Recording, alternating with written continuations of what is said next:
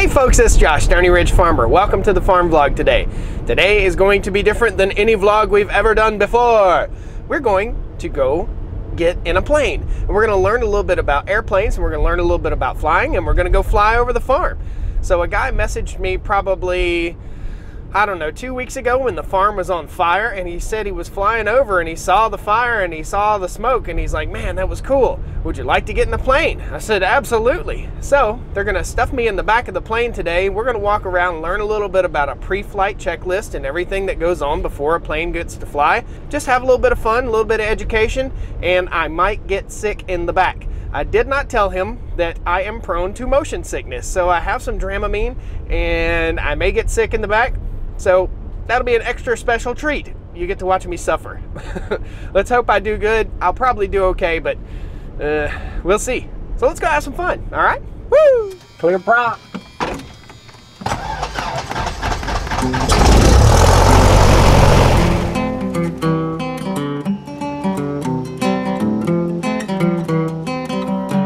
Stoney Ridge. Farm, Stoney Ridge. So guys, we're here at Piedmont Flight School here in Winston-Salem, North Carolina. This is Smith Reynolds Airport. It's a small airport, and I'll give you a little background history on Winston-Salem. If you think about it, Winston, Salem, those are cigarette brands. This is the headquarters of R.J. Reynolds Tobacco. So basically the entire economy here where I live was based upon the tobacco industry, and still is to a certain extent. So R.J. Reynolds Tobacco, Smith Reynolds Airport.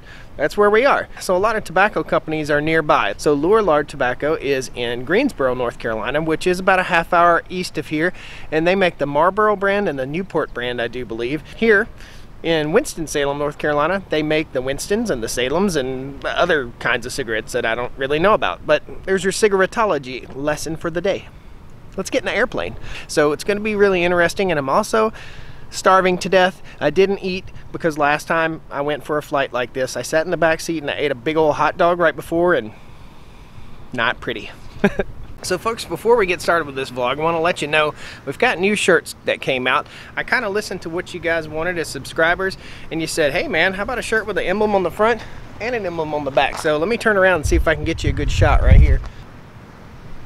So that's the new Stoney Ridge Farm shirt. It has a goat on it and says Stoney Ridge Farmer. So if you guys want to pick one up, there'll be a link down in the description. You can still get the old style shirts too. Hopefully we'll be coming up with new styles probably every month or every quarter, something like that. We'll have new shirts. That way if you want a nice fitting t-shirt, you can help support Stoney Ridge Farmer. Cool. So guys, here we are. This is a Cessna 172, and we're getting ready to do our pre-flight checklist. So we're going to go around the airplane here and check everything out, and hopefully it's not too loud. We've got a couple planes out here warming up right now. There's one there, and there's one over here. We're going to talk to the young man that's going to be flying us around. It's pretty cool. Something I think everybody should know is what a pilot has to go through with his airplane prior to takeoff, prior to using that airplane. Some people think you just hop in like you hop in a car and take off, but it's really complicated. So the first part of the pre-flight checklist is checking the lights to make sure that the lights work, and he'll go around and make sure that the lights are working. Here is one of the lights on the end of the wing, and the left side light is red and the right side light is green. Then there's a few more things that we look at. We'll walk around the entire airplane and talk about what's going on here, what these little sensors are and stuff like this. I think this is the airspeed sensor right here. Pretty interesting. Now we're checking the fuel right here, and there's a little tab that he pushes up in there and checks his fuel to make sure it doesn't have any water. So you mash that in, a little bit of fuel comes out, okay? And you see how it's kind of blue? That's 100 octane low lead fuel. So now we go around the plane. We're just gonna make sure everything's good. There's nothing nothing visually unacceptable. And then we go back here to the tail end of the plane. So we're just gonna make sure that all this is connected here. 1, 2, 3, 2, and then 3.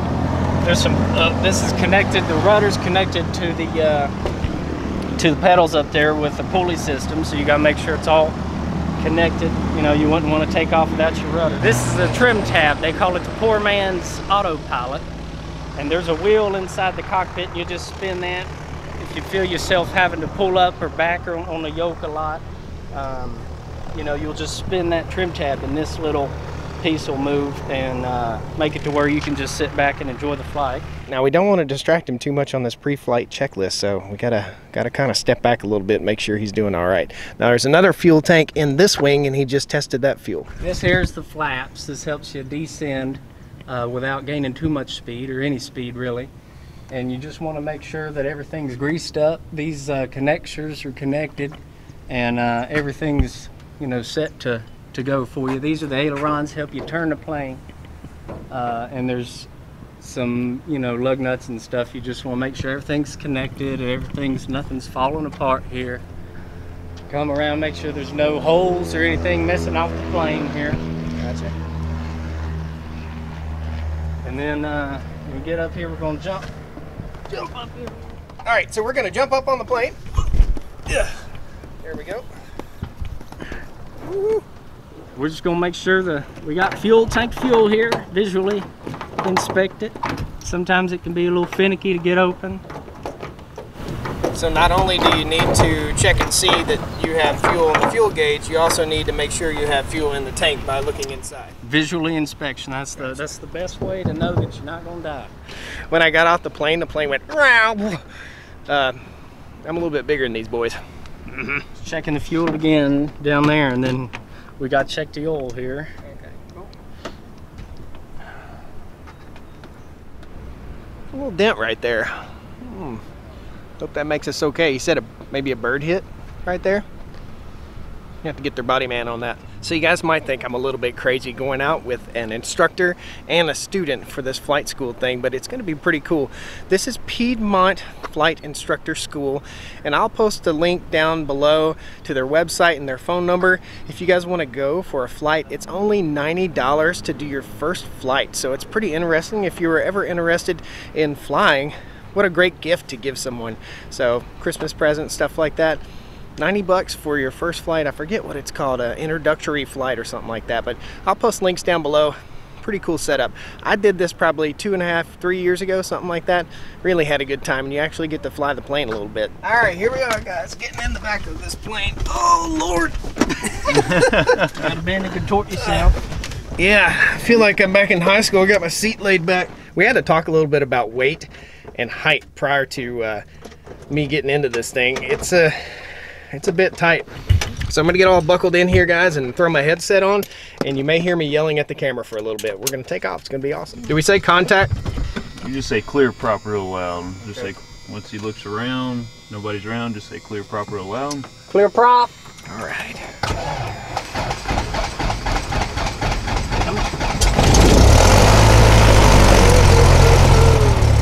He's putting his phone up. There's no texting while flying.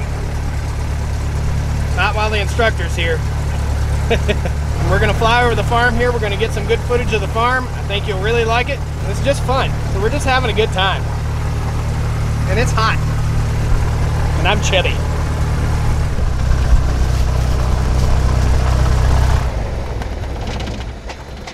So guys, we had to shut the plane down for a bit because we can't get the radio to work just right. Very, very important. We have a Dr. Dre CD that we want to listen to, and we can't listen to it. Guys, so we're deboarding the plane here. We had to get off the plane. There's a problem with the radio, so we got to get it taken care of. So I pre-medicated with Dramamine, and I'm just sitting in the back of the plane like, oh, and I didn't eat breakfast, so if I do barf, it's only going to be coffee. I'm sorry, where did you say you were parked? At Southeast. That's all. Yeah, okay, you still must be behind. Runway 33, taxi out. Let's try this again. Back in. All right, guys, we're gonna try this again, take 2. I hope we don't have 2 takes on the flight. You can land in my field, it's okay. I'll give you got clearance. Clear prop.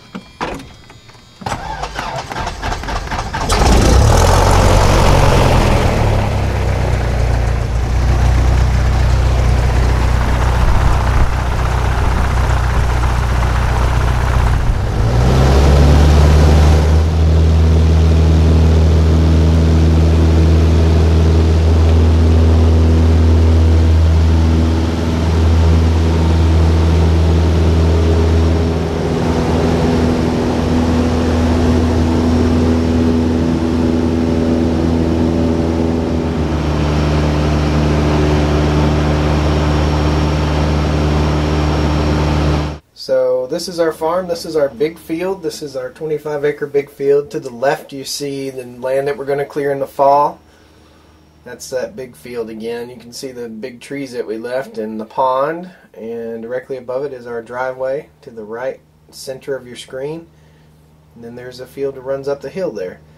You can see to the right it looks like a war zone, basically, not so green, and that's an area of trees that we cut, and we're going to clear that out to pasture. And that's another shot of that area we're going to clear to pasture. So our home is basically in the center of the farm there. And I thought it'd be cool to get you a good shot of what it's really like to approach a runway looking out in front of the plane. I thought that'd be pretty interesting to see. Then we landed pretty hard right here. I had no idea that we're going to be taking off and landing quite a few times. So folks, what we've done is landed at my local airport, which is about 4 miles from the house. We got some good aerial shots of the house.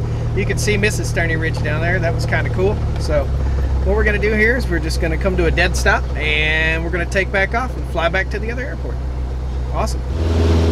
So guys, what I didn't know is that we'd be taking off and landing like 2 or 3 times, and that was a little rough on my tummy right there. So this is a neat shot out the back of the plane as we leave the runway. These are all things that you never really get to see if you're flying a commercial airplane, so I thought it was really neat to see out the back of the aircraft like this. And to see the instruments and what really goes on. That's another little bumpy landing. Whew, I'm in the back of that plane. I'm like, ugh. I didn't know we were going to do like 3 and 4 landings. The tummy's just a turning, man. Good stuff. So we're going to get a shot of these guys taking off, or yeah, taking off and landing. It's going to be pretty cool.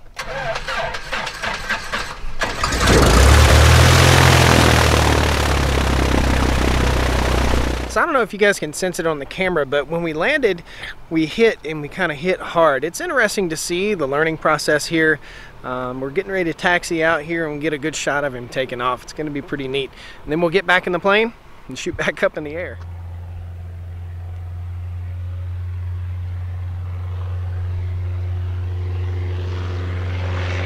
By the way, this Porta-John smells great. So folks, I hope you can really appreciate this. I thought I'd take you somewhere different, somewhere you may have never been before.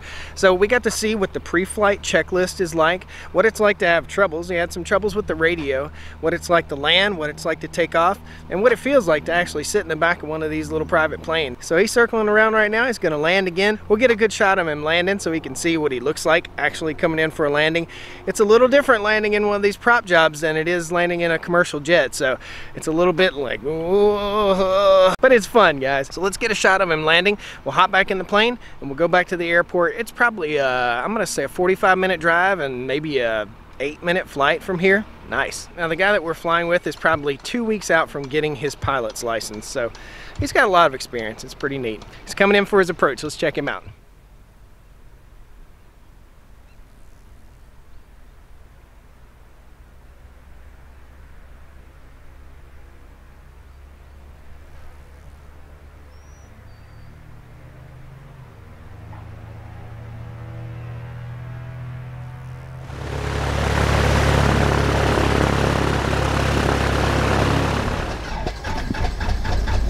Alright, so we're getting ready to take off again, and we're going to fly over the farm one last time. Sure is beautiful passing over the farm. Beautiful day, the wind was so calm. Here we're going to fly over our local power plant. Now this is a coal burning power plant, and I thought it was neat to show you the coal. Look at the amount of coal that goes into this plant, and those are cooling towers. That's not smoke, that's steam coming out of the cooling towers. And here's another shot. That city you see in the distance is Winston-Salem, North Carolina.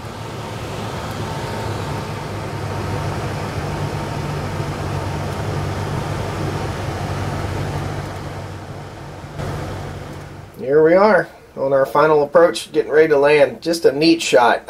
You just don't get this kind of stuff in a commercial airline, so if you get a chance to fly in a private plane, guys, take it. It's really fun. Good time. There we are. Awesome. We're alive. Good thumbs up. Woo! Good time.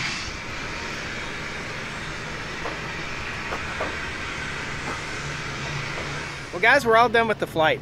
It was really fun, really awesome that a subscriber would contact me and say, hey, let's go for a flight. So if you guys have any ideas of any other stuff, any other fun stuff you'd like to see on Stoney Ridge Farm Channel, this has absolutely nothing to do with farming, but he thought it'd be a cool idea for me to fly over and see what the farm looked like from the air.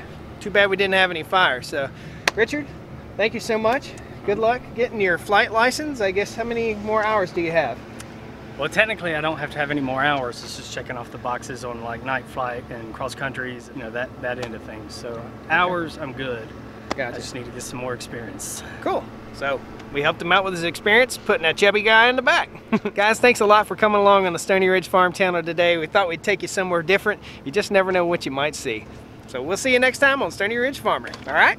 Woo! Well, come on down to the Stoney Ridge. Bring your wife and bring your kids. We're living life pure and sweet.